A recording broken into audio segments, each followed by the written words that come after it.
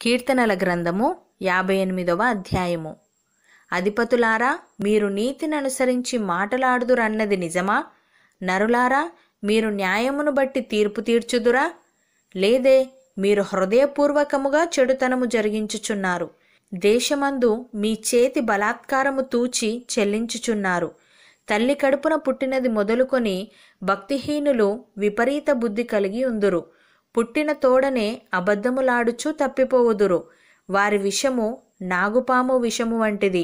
మాంత్రికులు ఎంత నేర్పుగా మంత్రించినను వారి స్వరము తనకు వినబడకుండునట్లు చెవి మూసుకొనున్నట్టి చెవిటి పాము వలె వారున్నారు. దేవా, వారి నోటి పండ్లను విరగగొట్టుము. యెహోవా, కొదమసింహముల కోరలను ఊడగొట్టుము. పారు నీళ్ల వలె వారు గతించిపోవుదురు. అతడు తన బాణములను సంధింపగా అవి తునాతునకలైపోవును. వారు కరిగిపోయిన నత్తవలే నుందురు. సూర్యుని చూడని గర్భస్రావము వలె నుందురు. మీ కుండలకు ముళ్ళకంపల సెగ తగలక మునుపే అది పచ్చిదైనను ఉడికినదైనను ఆయన దాన్ని నెగరగొట్టుచున్నాడు. ప్రతిదండన కలుగగా నీతిమంతులు చూచి సంతోషించుదురు.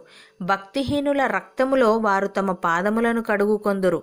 కావున నిశ్చయముగా నీతిమంతులకు ఫలము కలుగుననియు, నిశ్చయముగా న్యాయము తీర్చు దేవుడు లోకములో నున్నాడనియు మనుష్యులు ఒప్పుకొందురు.